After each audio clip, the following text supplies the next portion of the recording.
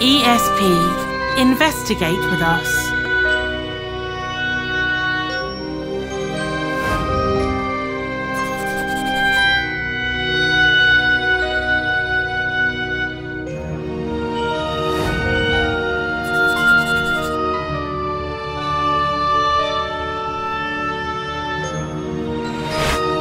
Case 1. Hélène Jégado.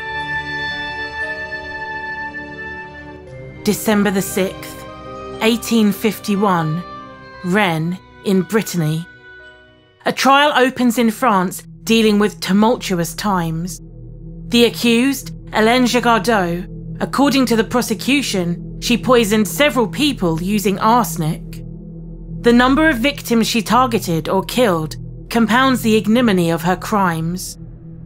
Due to the prescription, the indictment only covers 3 murders, 3 attempted murders and 11 thefts.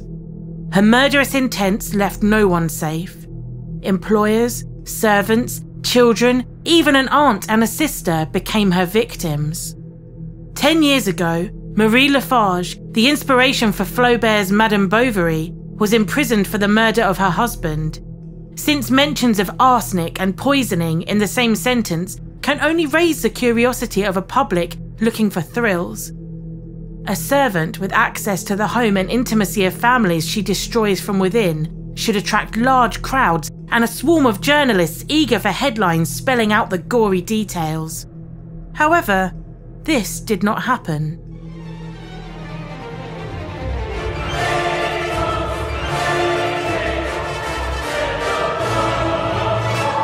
The public attention focused on what was happening in Paris at the time. The capital is in a state of siege after the coup d'etat on the 2nd of December 1851. The president, Louis-Napoleon Bonaparte, has announced the end of the Republic and is on his way to become Napoleon III. Some citizens have reacted with anger and riots have broken out all over France.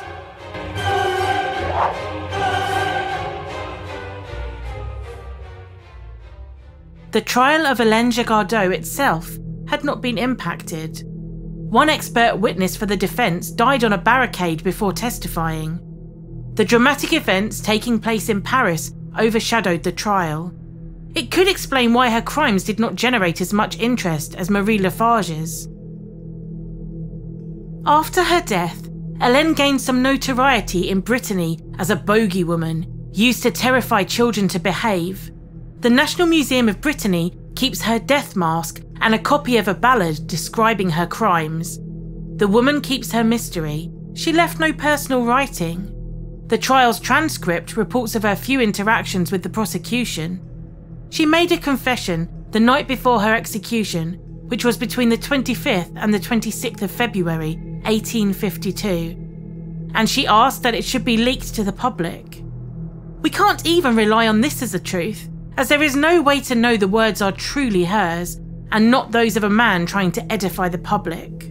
The authorities investigated Hélène's claims and dismissed some, labelling them as total fabrication. The prosecution described Hélène Jégado as a soulless monster, prying and killing innocent souls. They portray her as an immoral wench who, under the mask of piety, would go gavoting with soldiers. The witnesses paint Hélène as a creature, always getting into conflict with her employers or co-workers. The accusation and experts, to explain her string of crimes, conclude that Hélène is a freak of nature, a perverse beast with no redeeming traits. They misjudge the complexity of Hélène's story. No crime exists in a vacuum, and any action causes a reaction. Her chaotic existence fostered dark forces, leading Hélène to the guillotine. She committed numerous crimes in reaction to the world and environment surrounding her. When applied to Hélène, the proverb, "The child who is not embraced by the village will burn it down to feel its warmth," rings true. At the time of the trial, Hélène is 48 years old, unmarried, illiterate and very poor. All her life she worked as a servant and a cook. She speaks French with a strong local accent and peppers her sentences with Breton idioms. To understand her crimes, we must first uncover her past.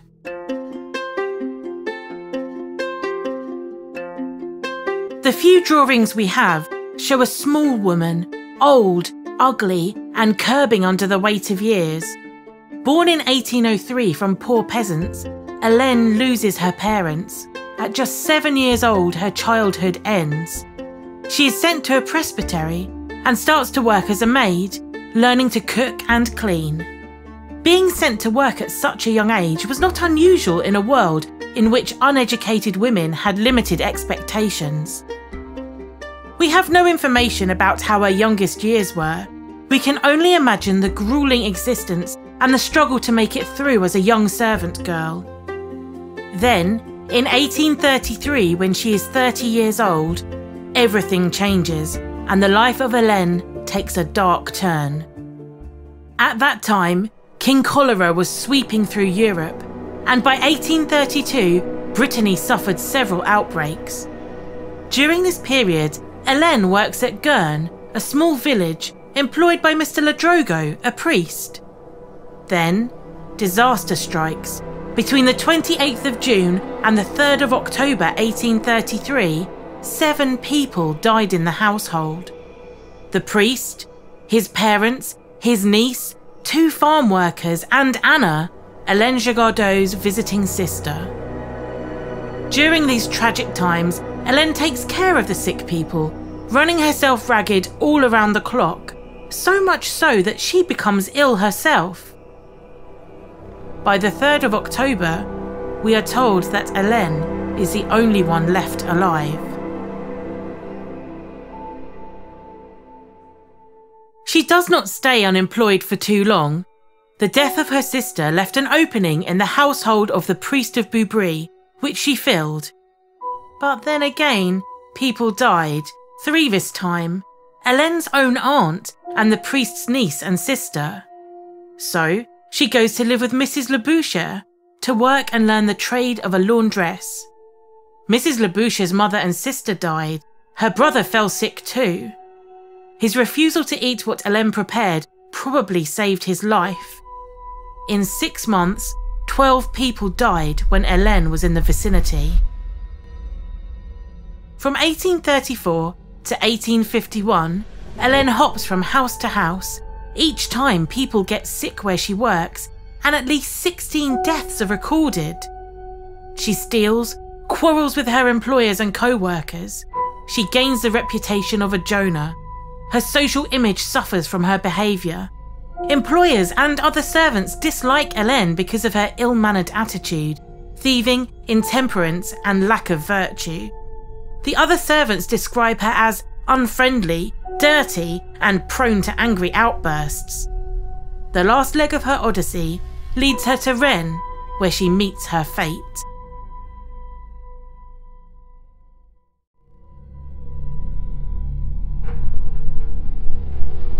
At this point in her life, Hélène is keen to find a place where she can enjoy steady employment. Her final employer is Théophile Bedard de la Noye, a lawyer. He also teaches law and acts as an expert during criminal trials. He soon notices that something is not right with his cook. Hélène immediately clashes with Rose Tessier, the housemaid and Bedard's right-hand woman. Hélène persists to argue with her colleague, and by some stroke of good luck, Rose gets sick and dies just 4 days later. Hélène had been working for Bedard's house for 1 month. She pressed Bedard not to recruit another servant, confident she would fulfill the required duties herself. But Bedard recruits Françoise Huriot as a maid, ignoring Hélène's suggestion. At first, both women work well together, but slowly Hélène's attitude changes. She bullies the youngest woman, slandering her to all who will listen. And then, just like Rose, François got sick. Luckily, she decided to go to the hospital to seek treatment, and because of her quick departure, she survived. This time as a replacement, Hélène recommends a 19-year-old girl, Rosalie Sarrazin. They start out as friends, but the relationship turns sour pretty quickly. Bedard notices that Rosalie knows how to write and read, and so he asks her to keep the household accounts. This angers Hélène, who believes herself to be a more senior employee because of her age and her length of service in the house. The situation between the two women got so bad that on the 10th of June 1851, Bedard finally gives Hélène her 2 weeks' notice. The very same day, Rosalie gets sick. And she died just weeks later on the 1st of July. By then, the sudden illnesses and deaths raised suspicions of the two doctors who took care of the three women. Hélène's erratic behaviour and reports of strange occurrences caused the men to doubt the death of the two maids and the ill health of the third as being mere coincidences. On their own initiative, they approached the prosecutor. The three men visit Bedard to inform him of their suspicions. And when they tell him of the situation, Hélène, who is present, suddenly shouts out, "I am innocent!" Despite her protest, on the day that Rosalie dies, Hélène is arrested on suspicion of murder.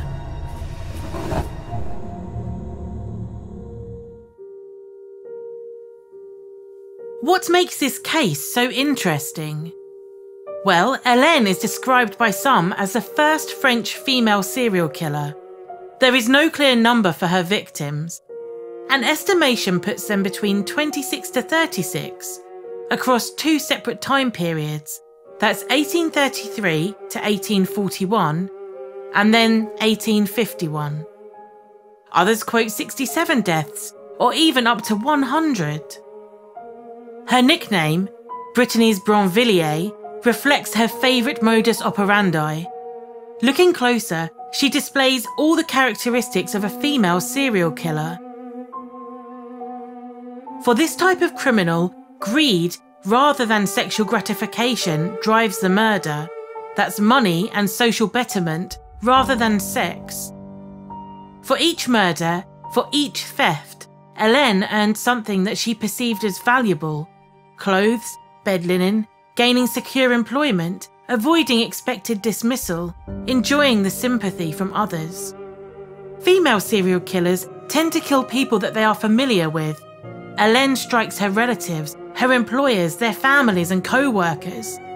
At first, nobody would suspect such a devoted servant would commit such a horrible act. Contrary to this, male serial killers target strangers. Male serial killers use brute force violence. On the other hand, female ones, and women in general, are more low-key, and by consequence poisoning offers a lesser chance of detection.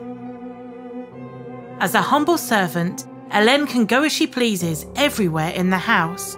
She prepares the food, gives medicine, empties chamber pots and cleans up vomit. She is an essential member of the staff, and she has learned to make herself useful over the decades of menial work. She can tamper with food and medicine, remove proof, diverting suspicions by appearing devoted and caring. Arsenic, her weapon of choice, was widely available and copied the symptoms of cholera, which was endemic at the time. Some of the murders got labelled as death by cholera, and several victims suffered pre-existing diseases, making their deaths less suspicious. Hélène had easy access to arsenic. While the distribution was regulated and employers needed to give their authorization to purchase it, she confirmed in her written confession that she acquired a supply. To fight an infestation of rats, it was required for each household to have a stock of arsenic. Without excusing her actions, facts and clues explain why Hélène resorted to poisoning, murder and theft. You should remember that these crimes she committed would drive her to the guillotine, so they would not have been decided upon lightly.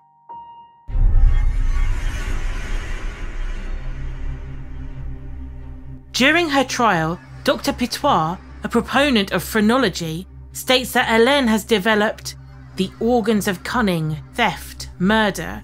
She has the instinct of murder. She needs to kill. She has the instinct of theft. She needs to steal.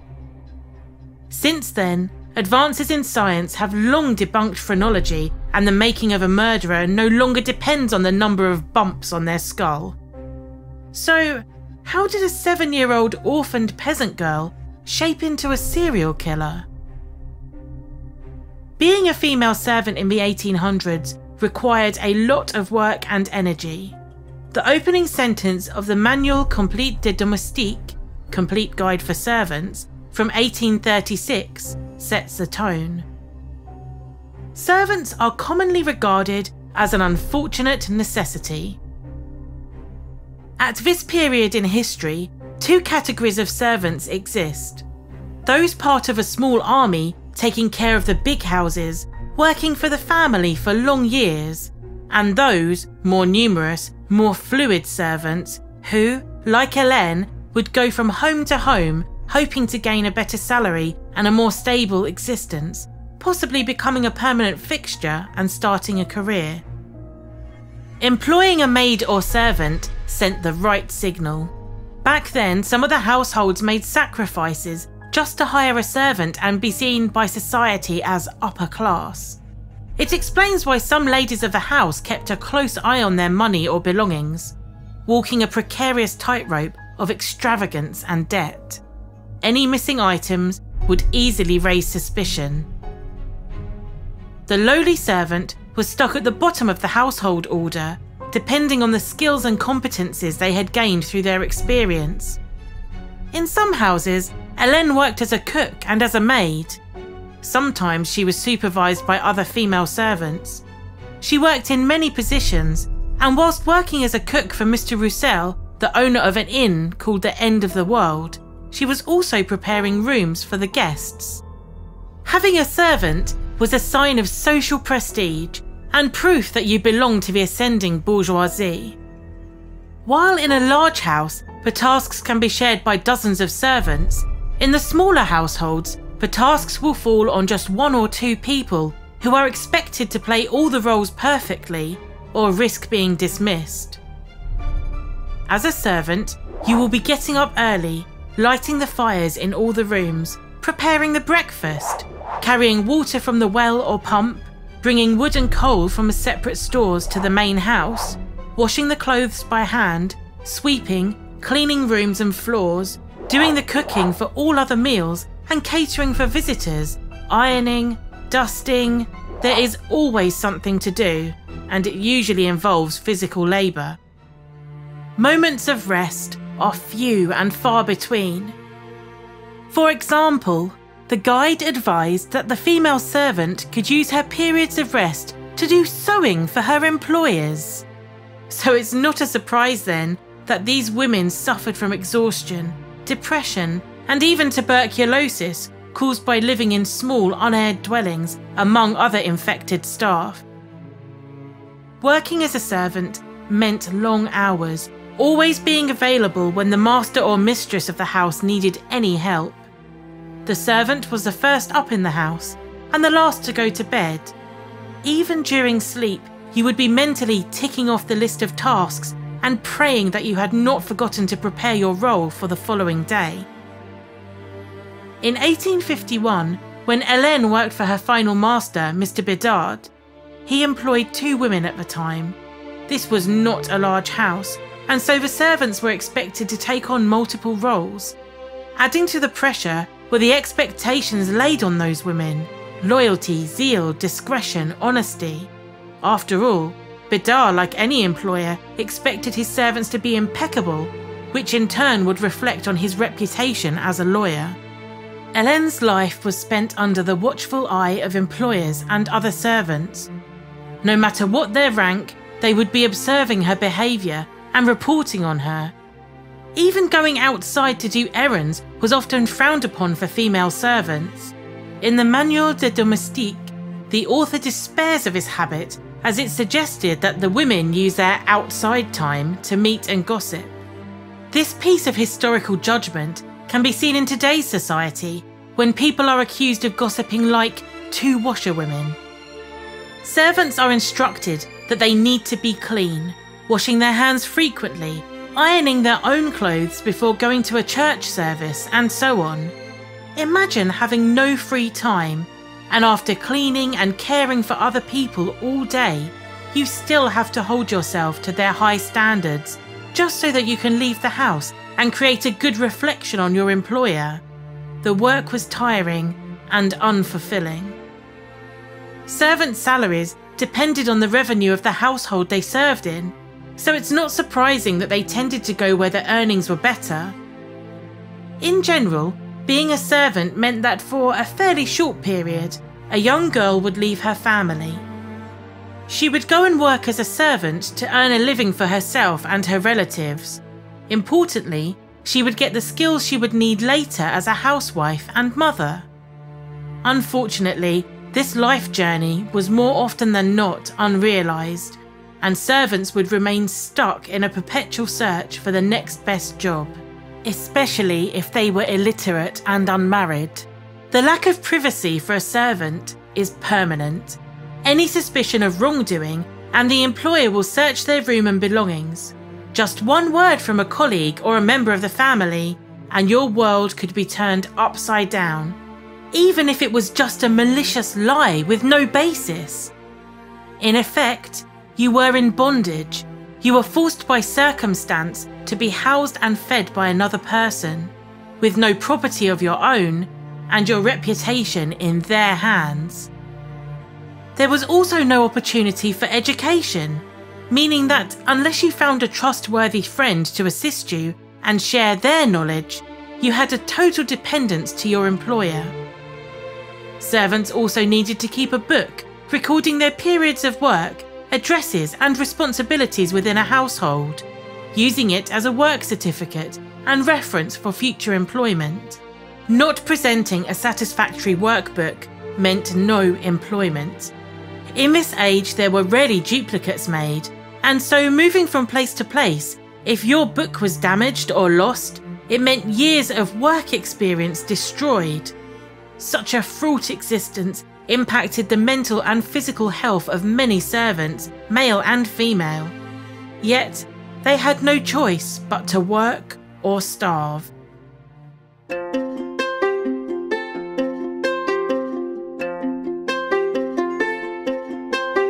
Hélène tried to learn other skills to allow her to escape this itinerant existence, but to no avail. She tried her hand working for a laundry as a maid to learn the trade. It would have been a step up, meaning a steady income and a stable place, if only Hélène had proved capable. She often lost her position in a household due to lack of available work, ironically caused by the death of her victims. As an attempt to better herself, she even once tried to join a religious community, but she was expelled because at the time she was too old and unable to read or write. This illiteracy was an unfortunate byproduct of being born into poverty and losing her parents at such an early age. If the driving force behind Hélène Jégado's poisoning sprees was personal gain, her motives were certainly not simple. While not defending what she has done, it is easy to understand why she resorted to such extremes. As we previously mentioned, the penalty for her actions was death by guillotine. So why risk carrying out multiple crimes? In 1851, the year of her last murders, she was a poor, unmarried, illiterate servant moving from house to house. She had been working as a servant for 41 years. That's 4 decades. We don't know much about her childhood, but one can only imagine that losing her parents and being sent to work as a child caused a form of mental trauma. Based on modern knowledge in psychiatry and psychology, we can presume that the lack of a moral compass that her parents would have provided might be a reasonable explanation for some of her actions.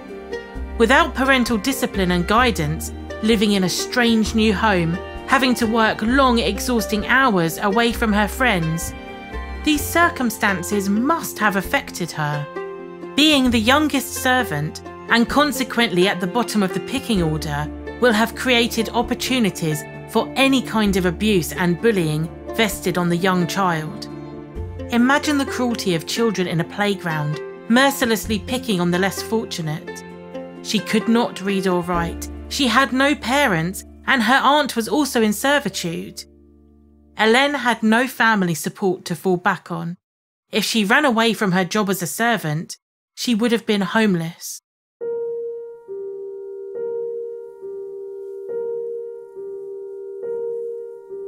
We can presume that since 1833, her 30th year, she failed to secure a steady place of employment. For example, in 1 year, she lived in at least 4 houses. We witness a pattern that had probably been created by her unstable childhood. She slowly gained a poor reputation among servants and employers for her fiery temper, and within towns, gossip spreads easily. Even if initially she was not committing acts of indecency or partaking in immoral behaviour, one quiet word from a respected servant to her master, and Hélène's reputation would be ruined. Some of her potential employers heard about her attitude during supper among members of the bourgeoisie, and they learned about her poor reputation. For us looking back at this case, the startling fact is that even with this bad reputation, she keeps finding work. Taking into account the cholera outbreak and the mortality rate in France in the 1800s, this can explain a scarcity of serving staff due to a high turnover, meaning that with her life experience as a servant, Hélène was still needed despite her ill repute. The impact of disapproval from her employers and staff alike only reinforced her status as the outsider. The question of money must have always been on Hélène's mind. Each day spent without work meant a step closer to poverty and homelessness. The servant needed to provide her own clothes, which should be clean and in good condition. So buying new clothes, personal bed linen, and sanitary necessities causes a major strain on the finance of a lone woman without any kind of financial or family support. One way to improve her circumstances would be gaining a better professional situation. However, her lack of education, her bad behaviour and reputation, either presumed or correct, impaired her repeated attempts.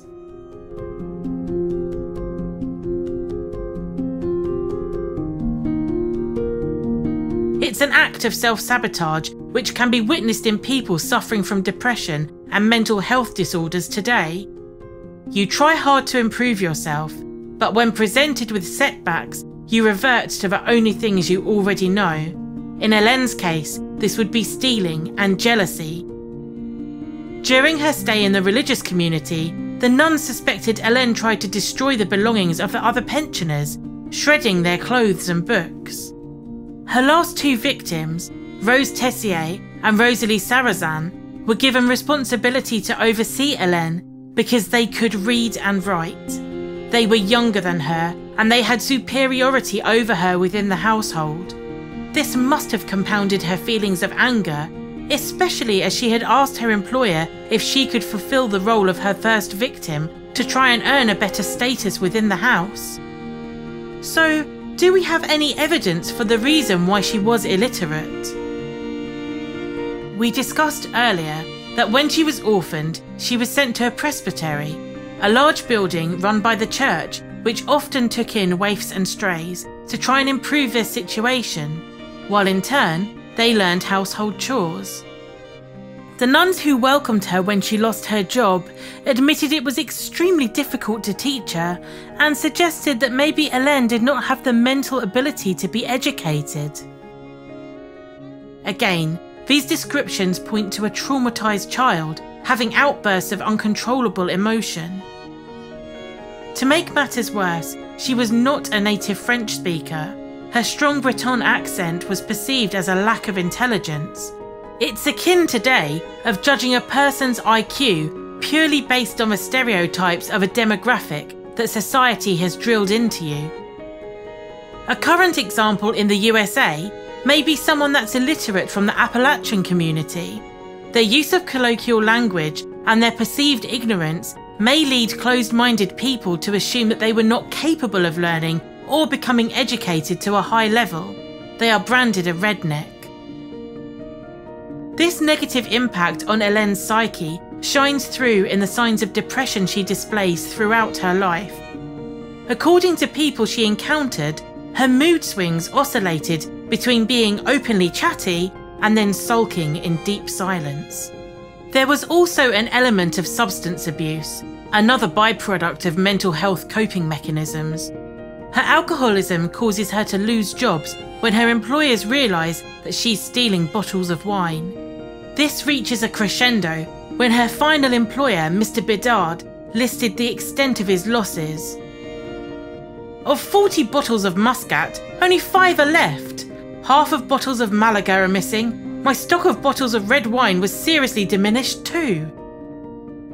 Some of the behaviours that Hélène displayed seemed strange to her colleagues. One of the most decried acts is her refusal to sit and eat at the same table as the other servants. Now, this could be seen as a power play. However, Mrs. Robot, an employer, confirms that each time she was visiting the kitchen, Hélène looked like she was hiding something and never had food in front of her. Another employee explains the reason given for not eating with the servants was that Hélène told her she used to vomit frequently because of an unidentified stomach problem. This type of behaviour around meals and food is predominantly found in the mental health condition anorexia nervosa, which is a preoccupation with food and meal preparation.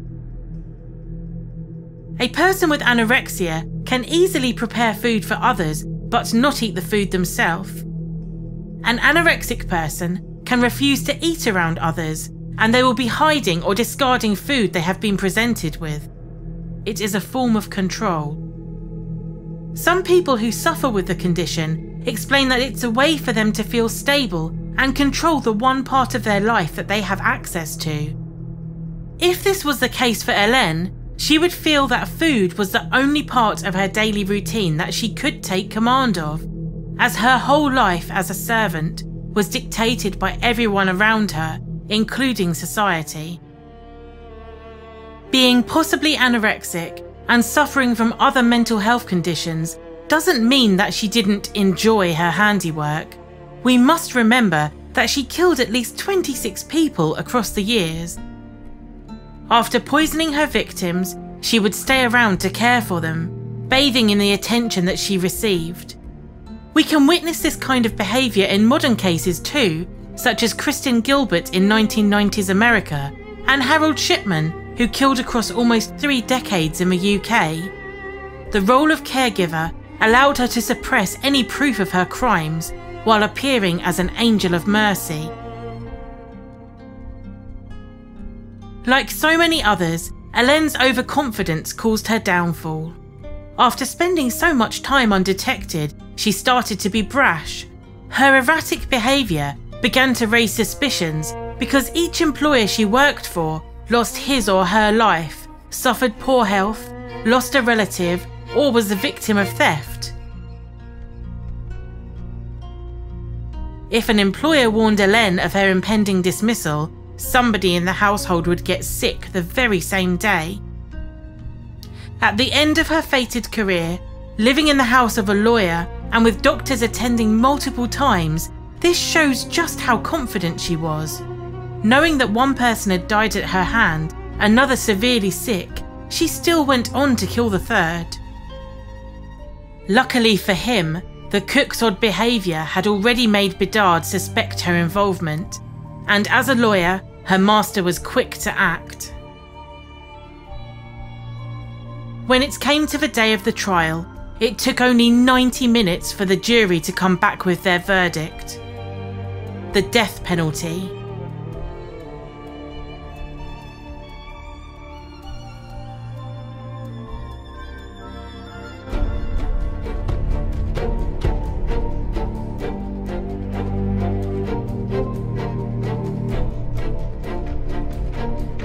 The execution takes place on the 26th of February, 1852.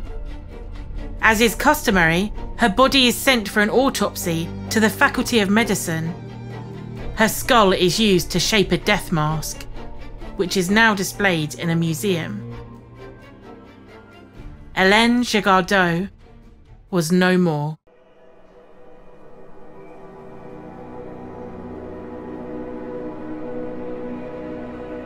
In Brittany today, locals remember Hélène Jégado as a bogey woman, a figure whose name you call to convince the children to behave.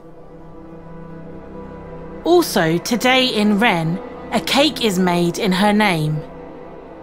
They use almonds as they were said to mask the bitter taste of arsenic, her weapon of choice. A ballad of 97 verses tells the story of the female poisoner. Films, documentaries and artwork can all be found to this day online. They focus on the macabre acts that she carried out in her short life. Yet, far from being the natural-born killer that Dr. Pinot described in his testimony, Hélène Jégado was alone against the world. She adopted an extreme attitude to survive, devastating entire families in her lonely trail, which led, as they often do, to the cold judgment of the guillotine.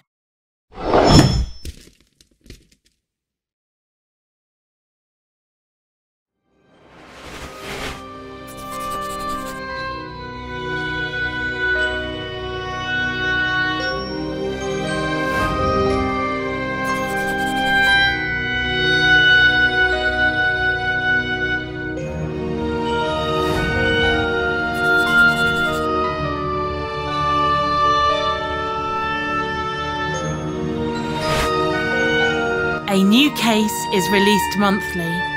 Follow our social media for daily clues.